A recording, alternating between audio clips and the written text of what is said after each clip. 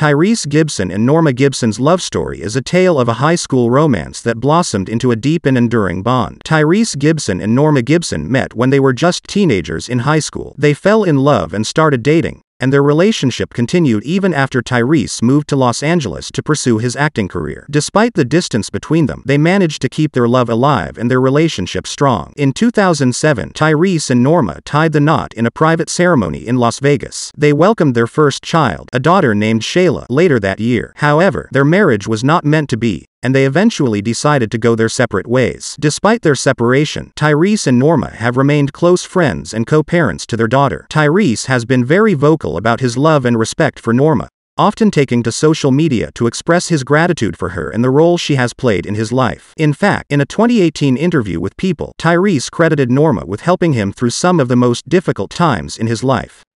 Subscribe to World Celebrity Island.